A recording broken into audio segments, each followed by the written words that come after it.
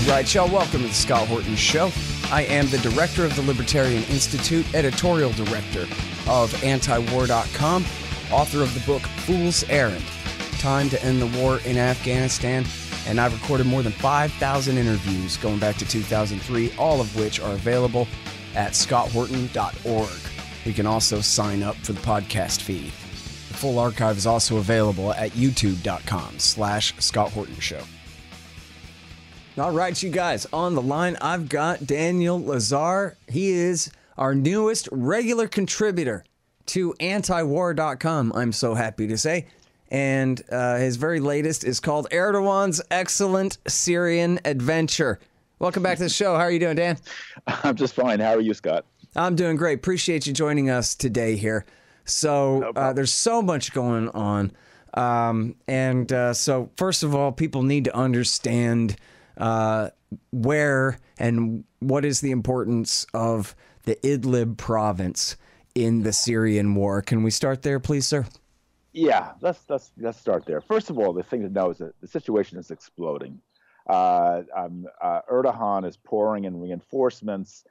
He's exchanging fire not only with Syrian government troops, but apparently with Russian forces as well. So we got a real serious situation there, which is blowing out of control. It's something. Secondly, Idlib is a province in northwestern Syria, which abuts the Turkish border. And as such, it's been an entry point for Syrian rebels, so-called, since the civil war there started in 2011. And in 2014, and especially in the spring of 2015, the rebels, who are led by al-Qaeda, the same folks who blew up the World Trade Center on 9/11, al-Qaeda, armed with U.S.-made, Saudi-supplied TOW missiles and backed by Turkey, invaded Idlib province and essentially took it over from the Syrian army. And since last April 2019, the Syrian government has mounted a counteroffensive to drive the rebels, led by al-Qaeda, out of the province. And they have been very successful. And in mid-December, they launched stage 2 of that offensive, and that's gone even more rapidly than the previous stage. So as the offensive has advanced, Turkish positions have come under fire from the Syrian government, and therefore all hell is breaking loose. For 9 years now, 8 or 9 years now, outside parties have been feasting on the poor broken carcass of Syria, but now they're coming to blows with one another, and the situation seems to be like exploding, and it looks like we have a serious war on our hands. Man, I'll tell you the part that I like the least, and that is that it was Russian warplanes that intervened and forced an end to the fighting here, which put a NATO ally, Turkey, in conflict, or almost in direct conflict with Russia. Dan? Well, it isn't direct conflict. I mean, it's Turkish troops that are coming under fire from Russian military aircraft.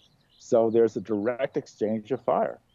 It's really serious. Oh, so the Russians did. Oh, I see now. They did actually launch strikes. I was thinking they just maybe did one of them Top Gun flyby things and told everybody to shut up. But no, it was worse. No, it's not. It's a pretty serious conflict. And the Russians are providing air support to the Syrian government. Mm-hmm. And legally, the Syrian government has every right to ask for support from whatever outside party it wants.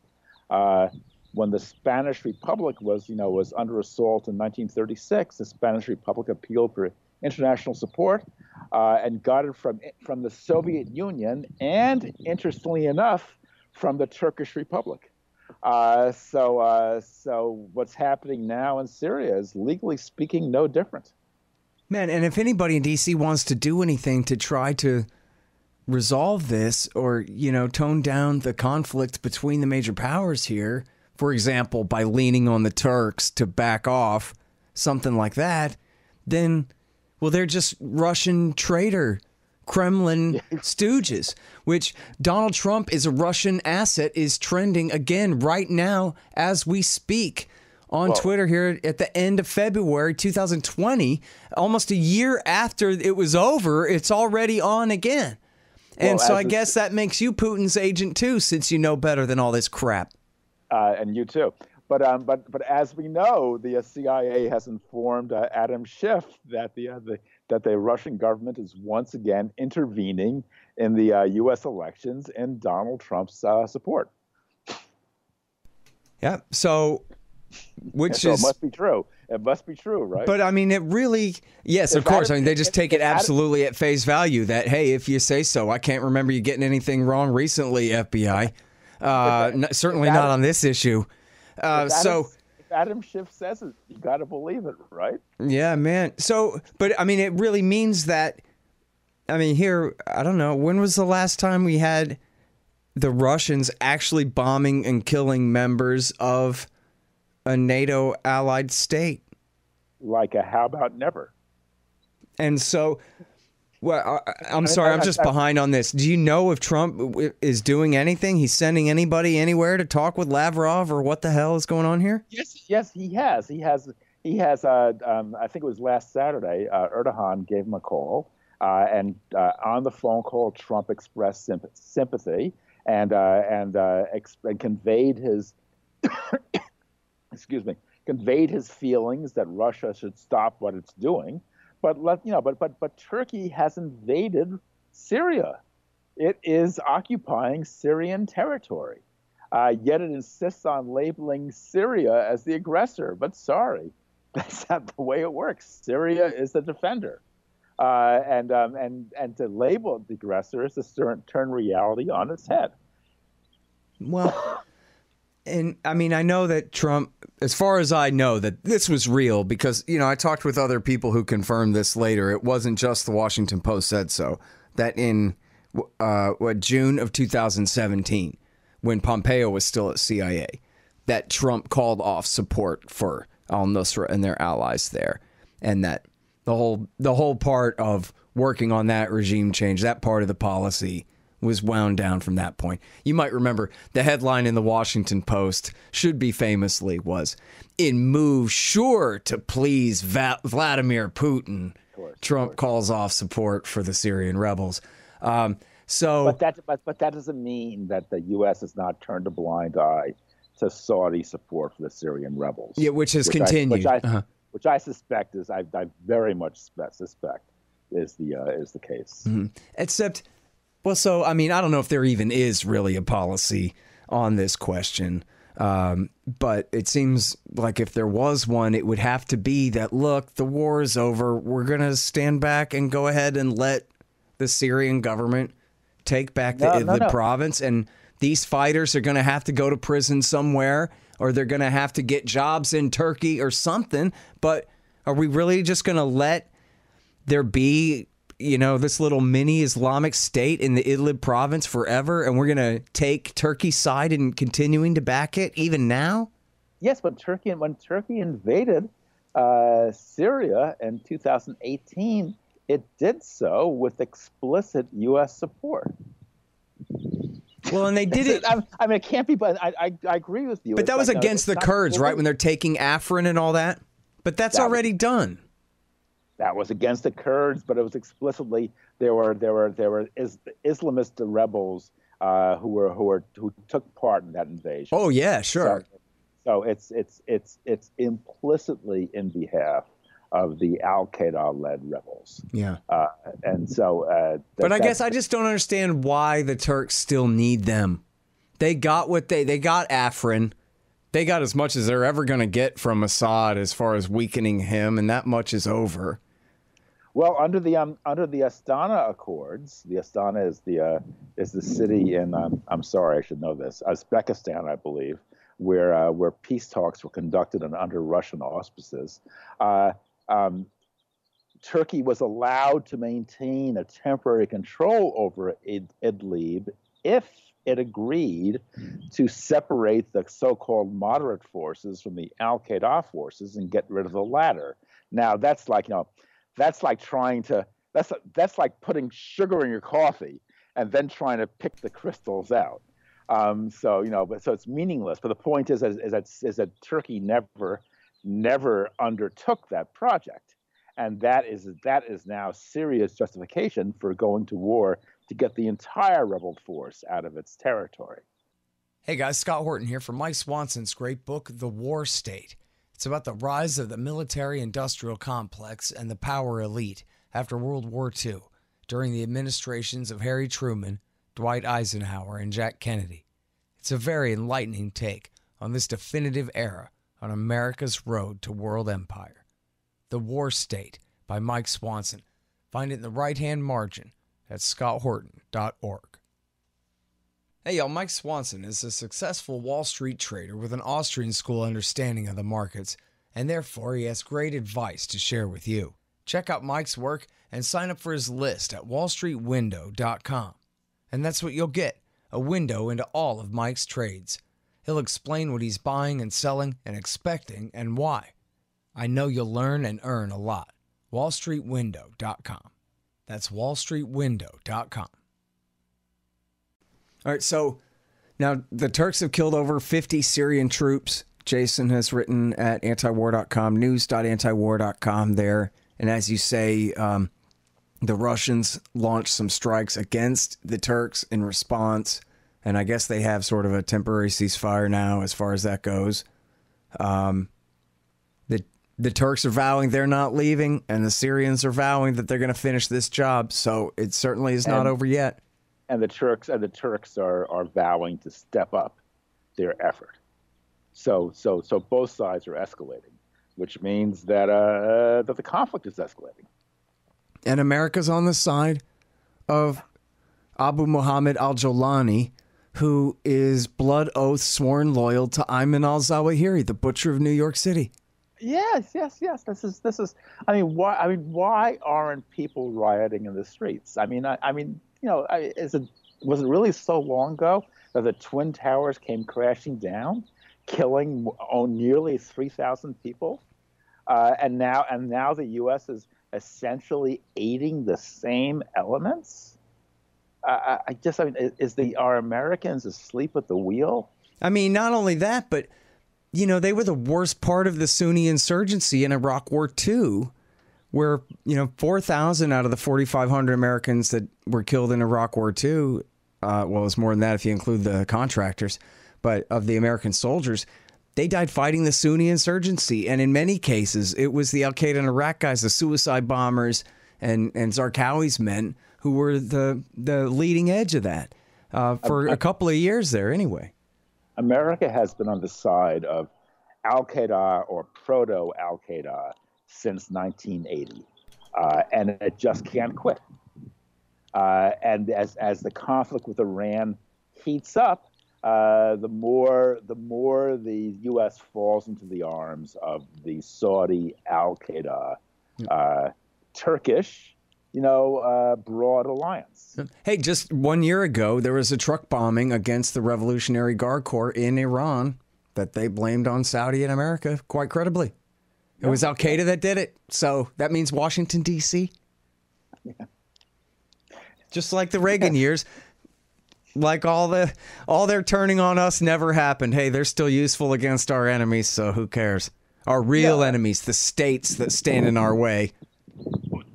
Dana Rohrabacher, the former Republican congressman from Southern California, who's been in the news lately because of Julian Assange, at a hearing in Congress actually said, "Well, shouldn't we support ISIS if they're going after Iran?" There you go. And that was their thinking. And he was shouted down merely because he was stupid enough to say out loud what everyone else was smart enough to whisper under their breath. Yeah. Except for the Israelis, who were happy to say it out loud over and over again, including Michael Oren, their ambassador to the United States. Yeah, yes, he did, actually. He Yeah. actually did say that that ISIS was preferable to Assad. Yeah. Yes, no, it's. I mean, Scott, it's really it's funny in one sense, but it's horrifying in another sense. I mean, essentially, the U.S. government is still in league with the forces that killed 3,000 people in Lower Manhattan, a scant 18 or 19 years ago. Yeah. That crime has never been investigated, and in fact, the U.S. is on the side of the perpetrators, and that should horrify any American who expects justice or who expects democratic representation from his own government. I mean, his own government should not be lining up with the people who are killing him. Does that make sense to you? Sounds right to me. Yes. So that's not what we, the people, don't want our government to kill us. So but yet that's what's happening.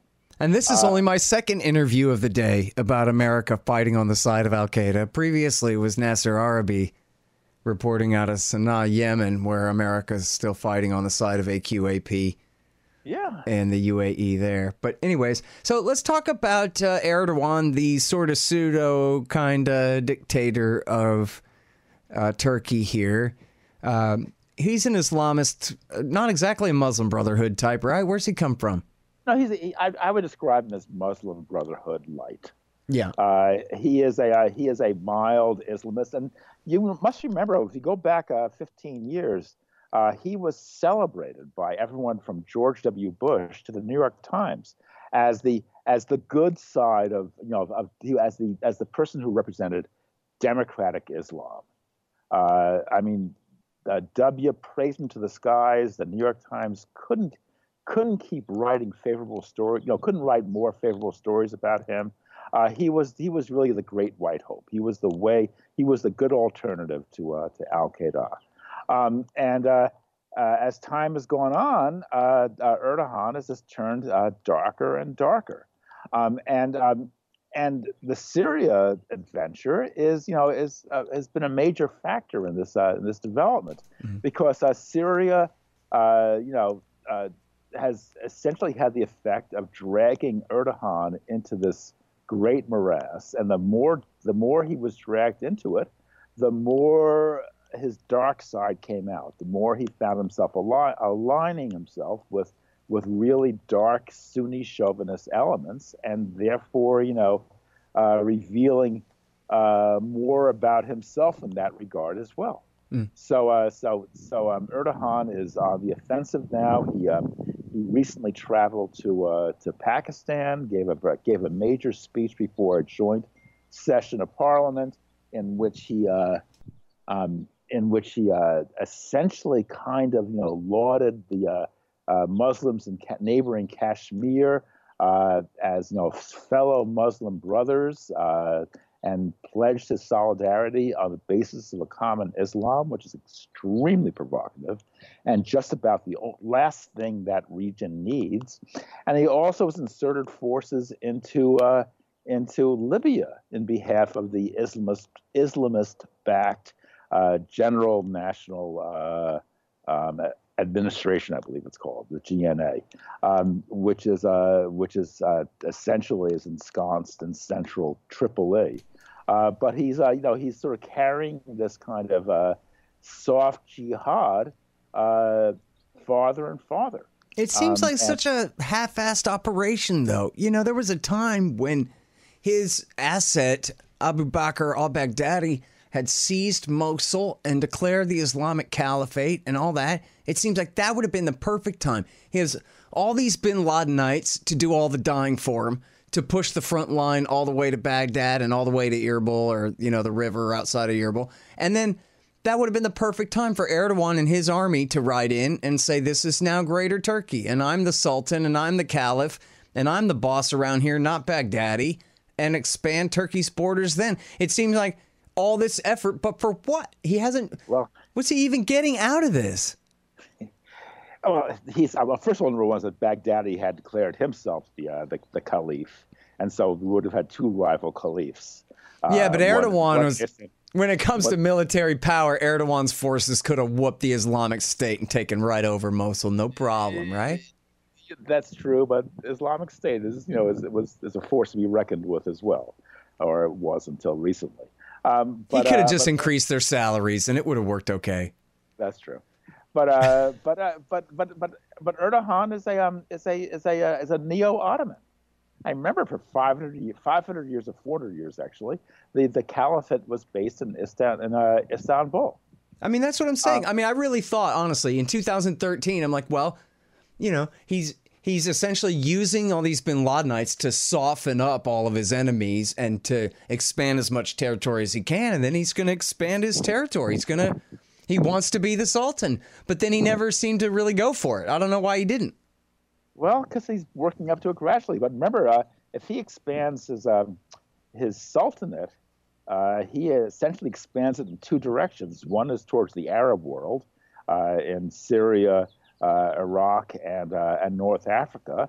But the other direction is towards Turkish Central Asia. Mm-hmm. So and so therefore he has lurking in the back of Erdogan's mind are some pretty considerable imperial ambitions. So that seems to be what he's heading towards now. This course is well, there is, by the way, there happens to be the completely unresolved matter of Western Iraqi Sunnistan, and so somebody's going to be the dominant force there. Maybe the clean break will come true after all, and it'll be a Jordanian, Turkish, Israeli alliance that dominates Iraqi Sunnistan. Right. But sure is the long way around to what Wormser was saying would happen, but anyway. But of course, these imperial ambitions greatly outweigh his real power. So what's going to happen is that the more he acts on these ambitions, the greater the chance is going to fall flat in his face, as he is already doing in Syria, because he can't win this war in Syria. Yeah. Well, and talk about Libya, too. I mean, he's really expanded a whole other mission there. Yeah, and it's as I said in my antiwar.com article, it's a classic case of a rat, fleeing to a sinking ship rather than away from it. I mean, the GNA barely controls central Libya, central Tripoli, much less the vast portion of Libya outside the city limits. It can't win. It doesn't have a friend in the world. It's allied with the most extreme Islamist elements, and that is not to say that Hiftar, the warlord, the American Libyan warlord, who is waging war against the GNA.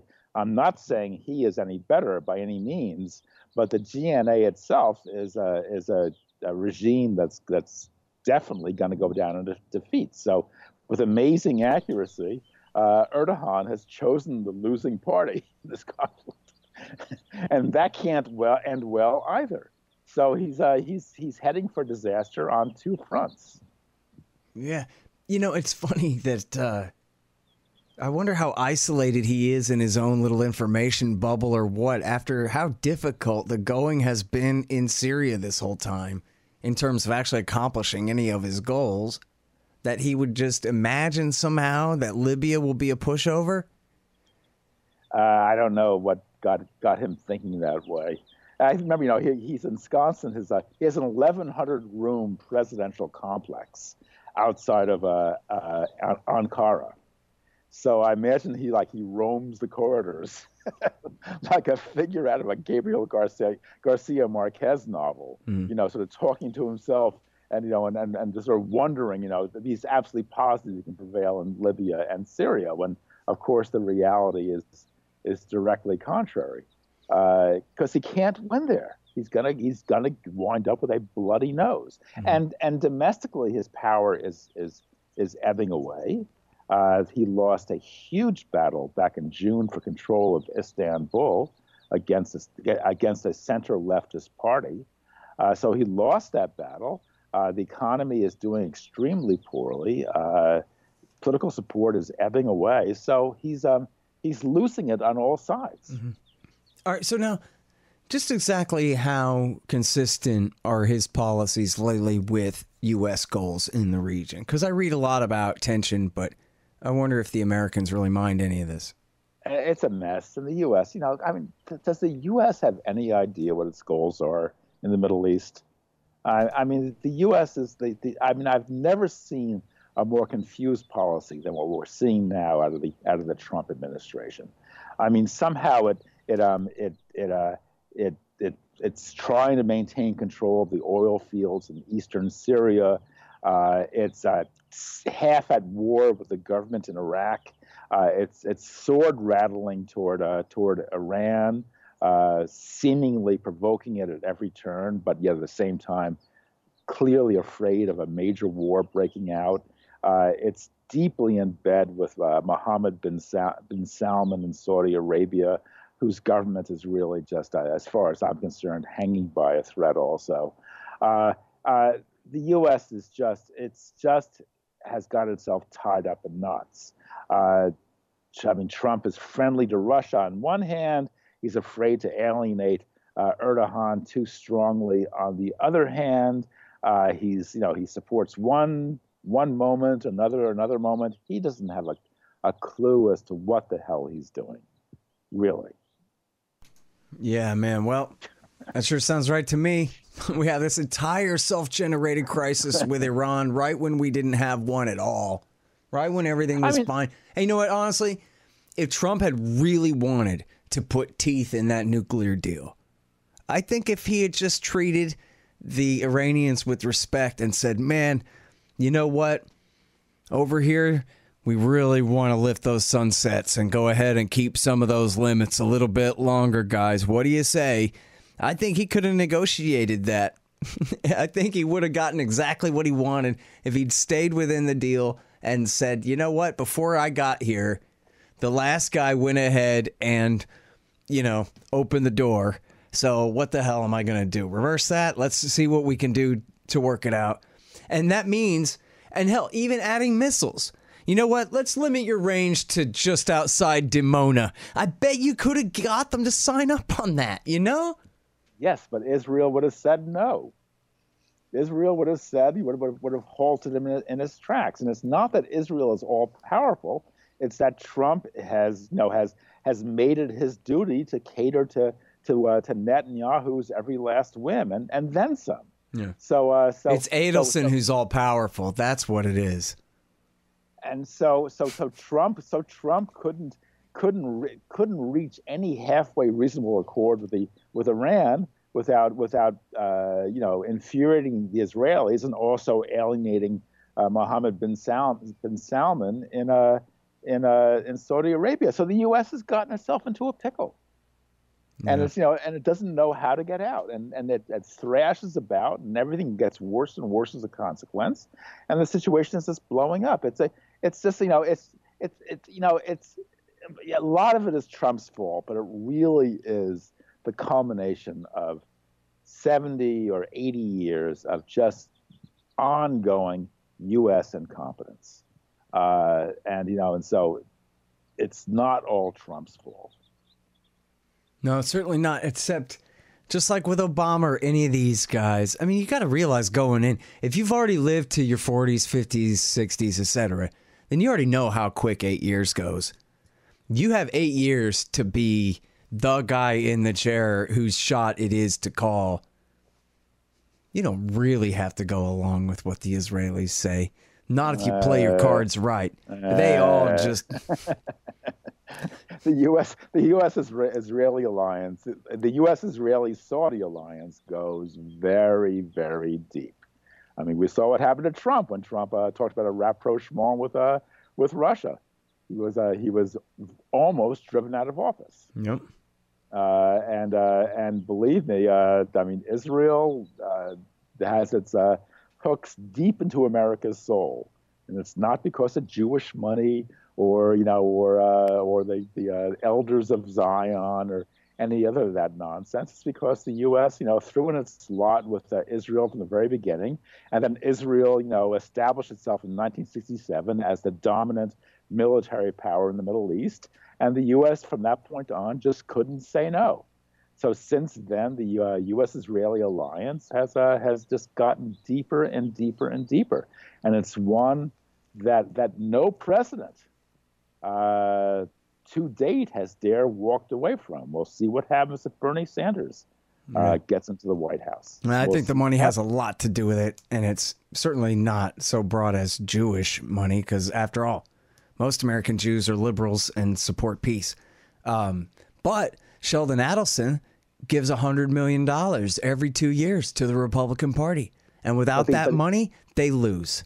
With that money comes obligations to his priorities. And his priorities are straight, direct Likud policy, out of Israel. He supports the pro-Likud paper there. He's on the record saying America should have dropped a demonstration atom bomb in the desert outside of Tehran to show them what's coming up to them next if they don't bow down to our every demand, etc.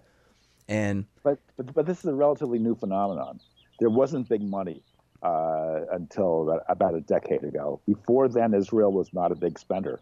It was not like the Saudis, doling out tens of millions of dollars, to everyone from the Atlantic Council to the Clinton Foundation.